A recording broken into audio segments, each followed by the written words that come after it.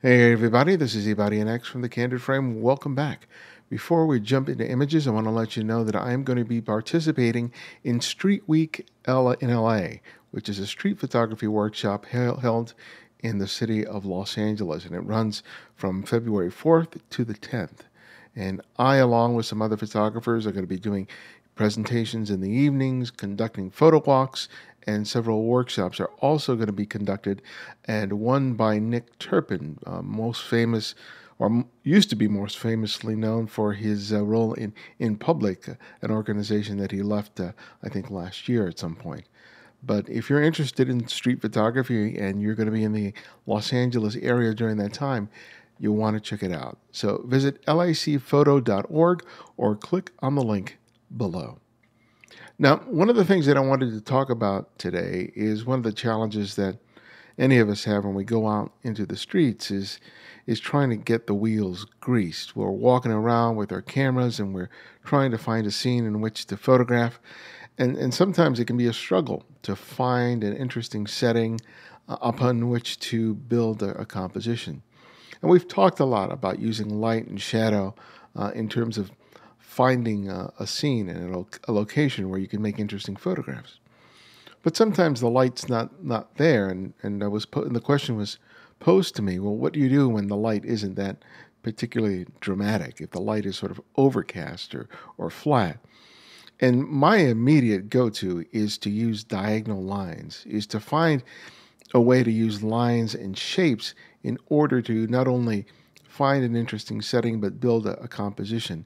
I've chosen 3 images which weren't necessarily shot in flat light, but to give you an idea of what to start to look for the next time you go out and shoot. Okay, here we have a shot by Marin. This was created with a Canon PowerShot G5X at 1/500th of a second, f8, ISO 160. Now, this is an obvious choice in terms of the use of diagonal lines. Here he is at what appears to be a train station, and we're dealing with a high contrast quality of light. And you can see that it is both the light and shadow play here, as well as the train and the train station and the wires that are overhead that help create this flow of energy, of visual energy. As you see here, all of these lines, the lines on the walkway, the lines of the train, the edge of the roof line here, are all leading us to the center of the frame where we have this figure walking towards us in either a red jacket or a red vest. And that in and of itself, even without the human figure in the element, adds a lot of energy to the overall frame. A lot of what we tend to do as street photographers, at least initially, is that we find a wall or a backdrop, and the camera is parallel to the wall. So you basically have a flat scene. There's nothing very energetic, this other than maybe the colors or the texture of the wall or the surface that you're allowing someone to walk in front of. And when you have an image like that, you are so reliant on having an interesting subject or character to walk inside of that frame.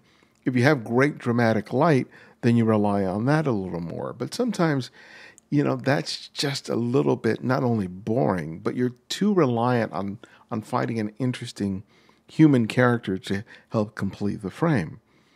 When you look for diagonal lines or implied diagonal lines, you're already on the way to building a strong composition. I think this composition already is really effective, even without the human figure in there. It helps complete the frame, no doubt. It allows the eye to settle on something at this vanishing point towards the center of the frame. But even without the human figure, you can see how this composition takes shape. That because of the diagonal lines and the play of light and shadow, of course, and the color, you get the feeling that, God, this is a really good photograph, a really good composition on which to build. Now, if you find a scene like this, it pays to stay there and linger there, because as good as this figure here is with the shadow, there could be other people that would come through this frame, and maybe someone a little more interesting, somebody providing a much more physical flourish or gesture. But you're not so dependent on that human figure to make the shot work as with the images that I just described before, where you just have a flat background and you're waiting for someone to have that has a lot of weight, not physical weight, but visual weight to them to complete the photograph. When you start building a shot that independent of the human figure is just a strong and interesting composition, you're well on your way to making a really effective photograph. Next, we have an image by Debby Kwong. Don't have an EXIF data on this particular image. Now, here's the kind of image that I just referred to in terms of photographing a scene with the camera parallel to the wall or the surface that you're using as a backdrop for the photograph. We have a wall here, really interesting colors, lines, shapes, etc. And you have some human figures that are in front of it, creating an interesting image. But look at what happens because of the decline or incline of this street. You have this really strong diagonal line that is implied throughout the frame. You know, with the street that's, you know, going up here, and then you have these straight lines here, or relatively straight, that serve as a counterpoint to that. And then you have this very strong diagonal that's created by this man pushing something up the street. I'm assuming it's a cart of some sort. And for me, the human figures are really interesting, and of course this guy in the foreground is really an important part of the photograph. But pay attention to what's happening just by the use of the diagonal lines. Yes, the camera is parallel to the plane that's in front of us, but the implied diagonal lines by of the street really provide some energy and some flow to the image that would normally be missing if it was just a straight street. At that point, yeah, the women who are posing in front of them might be interesting, and you might even have a really interesting element with the subject here pushing something up and out of frame. But you can see here how that diagonal line adds so much to the composition that would be completely missing had Debby here not photographed the scene as she did. Yes, the image has great color. It has great shape. This is a very overcast day, so the light is relatively flat. There is no really hard light and shadow contrast to play with, other than the shadow that's beneath the human figure here in the lower right-hand corner of the frame. But the thing that grabs my attention here is that implied energy as a result of the diagonal. So you can find diagonals even when the camera is parallel to the plane that you're focusing on. But if you're not paying attention to it, you won't know how to leverage it. This is a bit of luck here with the guy moving through the frame. I would have liked for the camera to have moved a little further back so we wouldn't have cut off his feet and maybe even gotten a hint in terms of what he's pushing. But nevertheless, you can really see in this particular photograph how diagonals can really add an important element to your photograph. Now, here's a shot by Jeff Hayward. This was created with a Canon Rebel T2i at 1/800th of a second, f3.5, ISO 100. Now, here's a shot where we're not dealing with any buildings at all. We're not dealing with any surfaces at all. This is just the water, the ocean, and these human figures that are coming out of the water, which I think was for this polar dip. Yeah, it says it right there in the caption. The first day of the year, a bunch of people go out, dress crazily, and they jump into freezing water as a way to start the new year. Good for them. I'm not doing it, but it's great to see, and it's great and a great event to photograph, as I've seen so many people photograph it here.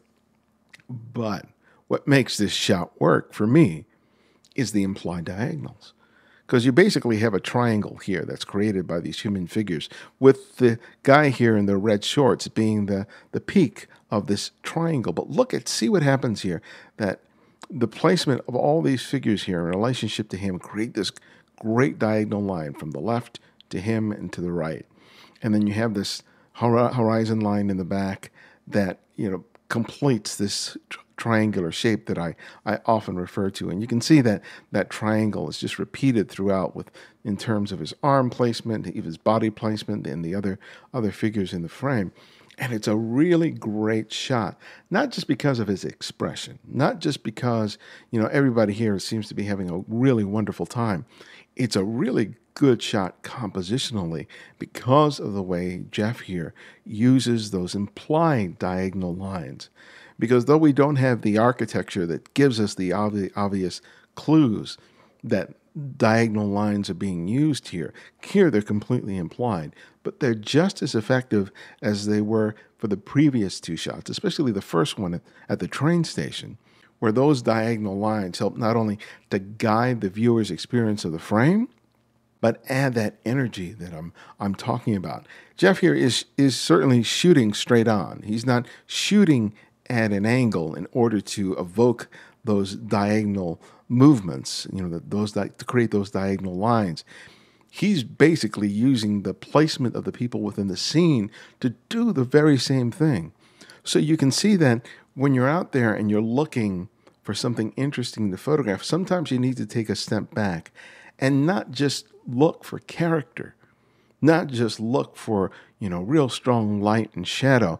Take that moment to really look at the world graphically and disconnect from the events or the people that are playing out in front of you and not look at it literally, and instead look at it in terms of line and shape and see whether you can find in whatever scene that you're looking at and photographing those implied diagonal lines that are going to help you make a really strong composition. Hope you found that helpful. My new book, Making Photographs, Developing a Personal Visual Workflow, is now available, and you can get it for 40% off the list price when you go to the Rocky Nook website and use the promo code Porello40. And I've gotten a lot of good responses to the book thus far, and it just, I just encapsulate all the principles that I teach on this YouTube channel and in my workshops into book form. And I put my heart into this book, and I really think it can make a difference in terms of how you see and how you photograph. And check it out. And if you really like what you read there, please write a review. It helps me a lot. And The Candid Frame is my podcast, which I've been doing now for 13 years, which features conversations with photographers of all types. My latest conversation is with Jens Krauer, who is a street photographer based out of Switzerland. You may know him from his hosting of the Fuji Love podcast. He's also a Fuji X photographer. But we don't really talk about the cameras in our conversation. We really talk about the philosophy behind photography and getting better, and specifically about street photography, which if you're watching this YouTube channel, I can assume you have an interest in. So check it out by visiting thecandidframe.com. And if you like what you're seeing in these videos, give us a thumbs up, subscribe, and I'll see you next time.